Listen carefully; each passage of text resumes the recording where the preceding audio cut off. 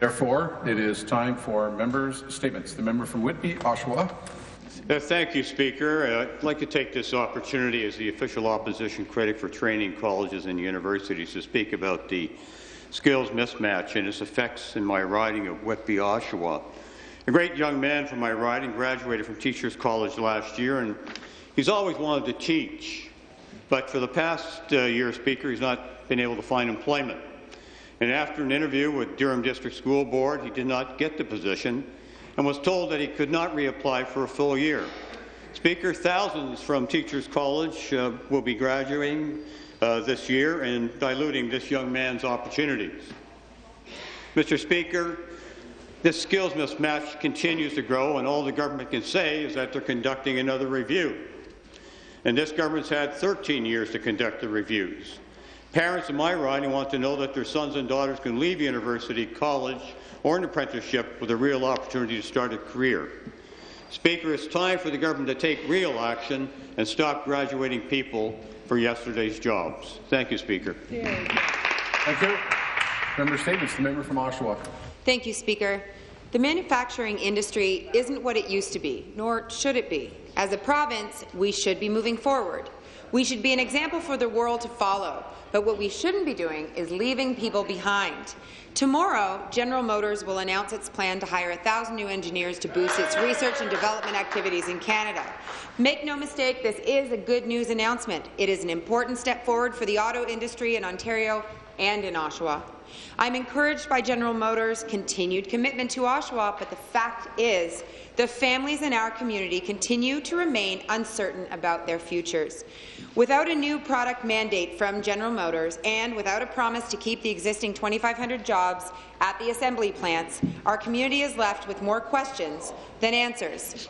Oshawa has been a leader in the automotive industry for decades, and as we continue to grow as an innovation hub, we must also ensure that the thousands of families that built GM are not left behind. These families have been left in the lurch for more than a decade, and they deserve to know what the future will hold. Oshawa is, and always will be, Motor City, and that is thanks to the efforts of generations of GM employees in our community. Hard work shouldn't go unnoticed, and it shouldn't be forgotten. So, I ask that the government work with GM and fight for our community. Tomorrow's announcement will ensure that the cars of the future will be developed in Oshawa. Now let's make sure they are built in Oshawa too. Thank you. Member statements. The member from the Etobicoke Centre.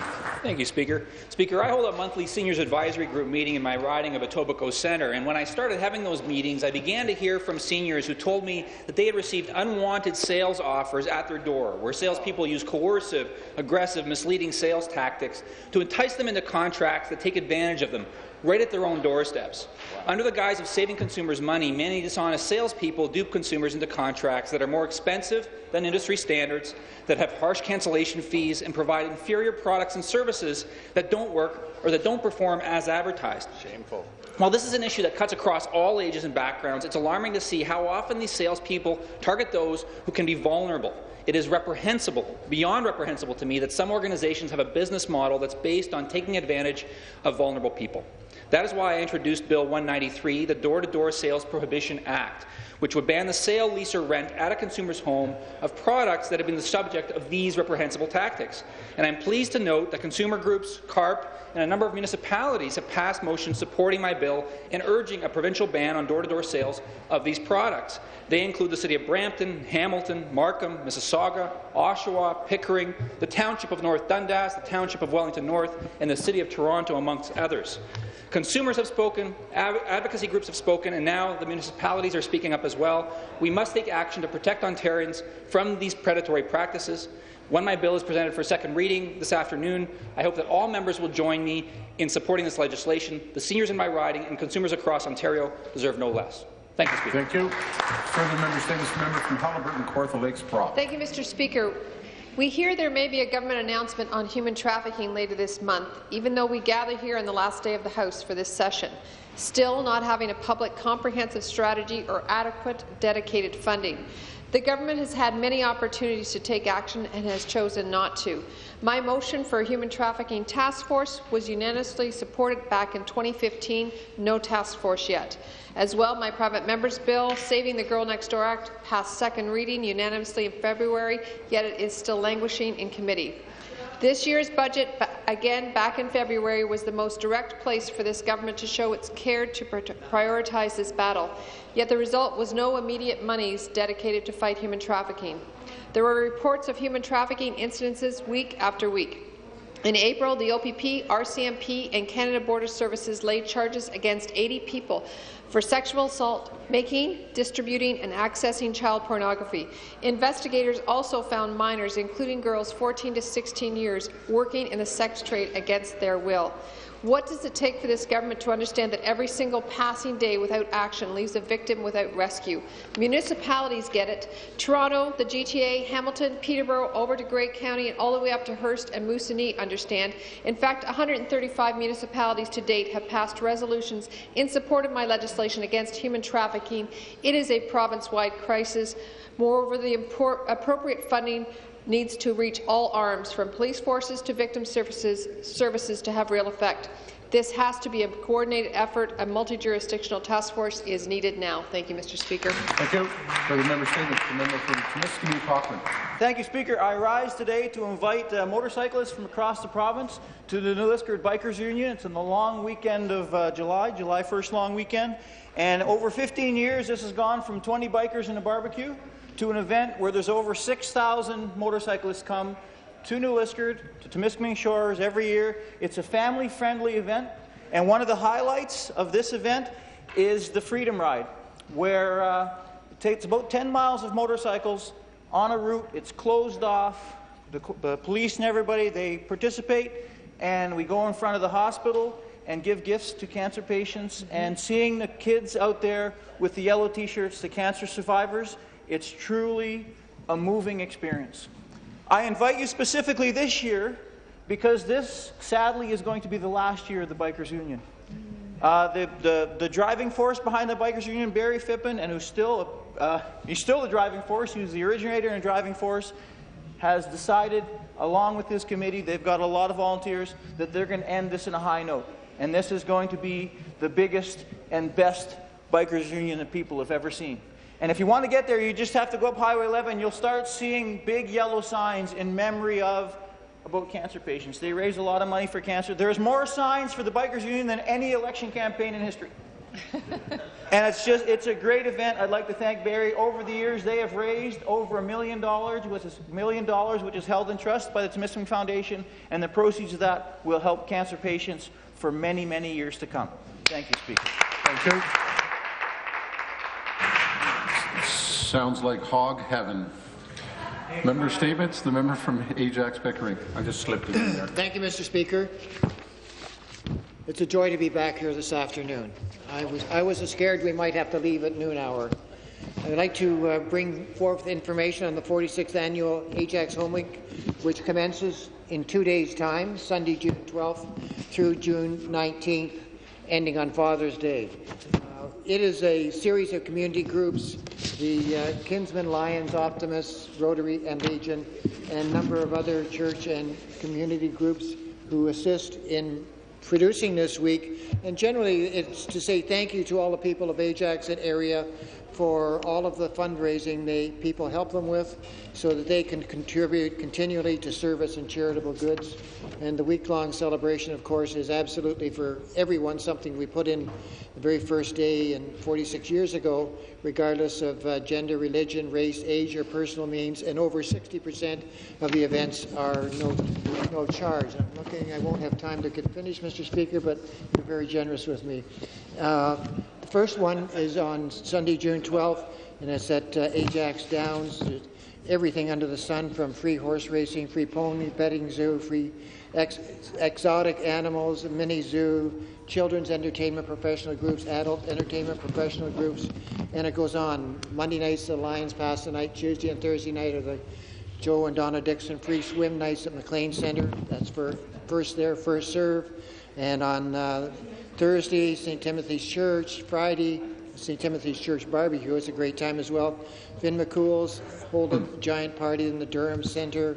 Free classic antique car show at Canadian Tire in the Durham Centre. And I'm getting down to the last day, Mr. Speaker. Your generosity. And there is a Peace and Harmony multicultural concert at Forest Brook Church. And the big day... Oh, the big day? The big day, if I could, Mr. Speaker, is the last day of it is Father's Day. Is what emergency services and first responders do. They do a day. You. We bring in the police. I thank the member from Ajax Pickering. On and on. And it ends, Mr. Speaker, with the giant, largest Ajax fireworks Pickering. in all of Durham region, and that's in Ajax. I thank the member. We'll see you, and I thank you for your participation. Thank you. Thank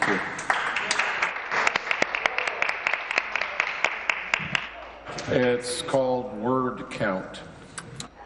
The member from the member statements, the member of Thornhill.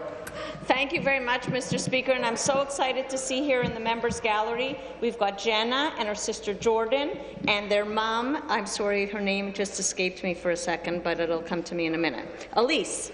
And they are the Zarakoff family, and they're doing Jenna's Lemonade Stand again this year in memory of their father and late husband, Stuart, who died of lymphoma. It's a fantastic fundraiser, and this Saturday, rain or shine, at 11 a.m., it's going to be at 45 Loma Vista Drive in Thornhill, and you can go online to donate if you can't make it at www.lymphoma.ca. There's going to be lemonade, treats, bracelets, all kinds of stuff for sale. It's a lot of fun. It's just a short walk from my house, so I hope to see lots of people there. This is the 6th year that they're doing this fundraiser, and I just want to mention to people, I've said it a few times in this House, that in Thornhill, people don't just talk, they do. They don't just say, oh, you know what, we need to raise money for something or for a cause, or we care about something in the community. They write letters to the editor, they set up a charity, they join a charity, they go and support the charities. So that's why it's such an honour for me to represent Thornhill and see people like Jen and her sister, and I'm sorry that the security guard made you turn your T-shirts inside out. They had wonderful T-shirts, Mr. Speaker, that said Jenna's Lemonade Stand, and the colour to support lymphoma is purple. So I urge everybody to go online, to donate, to stop by at the lemonade stand, Jenna's Lemonade Stand that Jordan helped so much with, and to wear purple and to support and keep a smile on your face because we're such a great community. Thank you. Thank you. Further member statement, the member from Etobicoke Lakeshore. Thank you, Mr. Speaker. A couple of weeks ago, I was thrilled to attend an exciting celebration at Cinespace Film Studios in my riding of Etobicoke Lakeshore.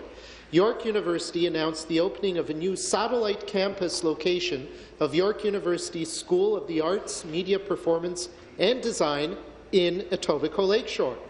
Alongside Mamdouh Shukri, President and Vice-Chancellor of York University, Jeff O'Hagan, York University's Vice President for Advancement, and Sean Brixey, Dean of the School of Arts, Media, Performance and Design, the Mercopoulos family announced that they have provided a generous donation of $2.5 million to create a new York University AMPD motion media studio at Cinespace Film Studios.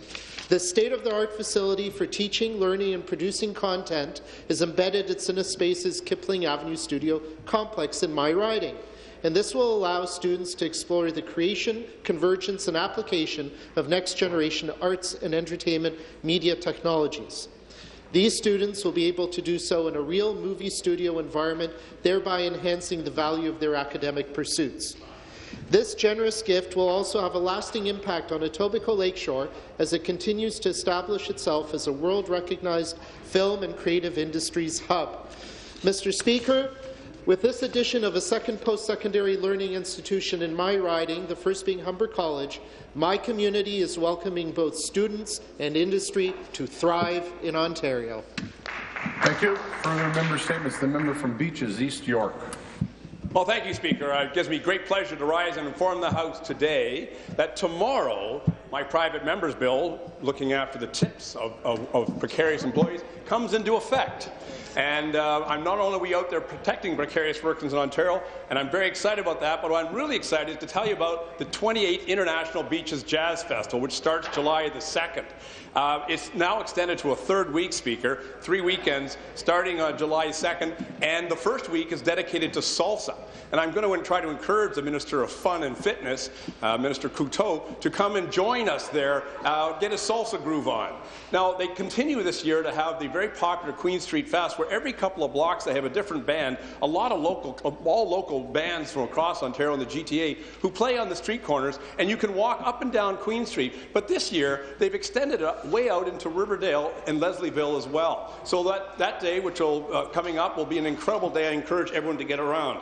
We are also returning this year to Kew Garden Stage, which is where Lito Cialli founded the Beaches Jazz Festival 28 years ago. But it's been on at Woodbine Park and doing because the crowds got so big. But we're going back to Kew Gardens for a mini-series, and a cappella is making its second year. It was so successful last year, the a cappella. And finally, we're now moving the Beaches Jazz into what we call the Farmers Market Series. And all the farmers markets in the East End of Toronto are going to have the opportunity to have a local band playing music during the festival while people are buying the fresh goods in Ontario, because, Speaker, good things do grow in Ontario. Thank you. I think you meant the Minister of Tourism, Culture and Sport. I think that's what you meant. Point of order, the member from Newmarket, Aurora. Yes, point of order, Mr. Speaker. I believe that you'll find we have unanimous consent that members be permitted to wear pins for brain tumour awareness.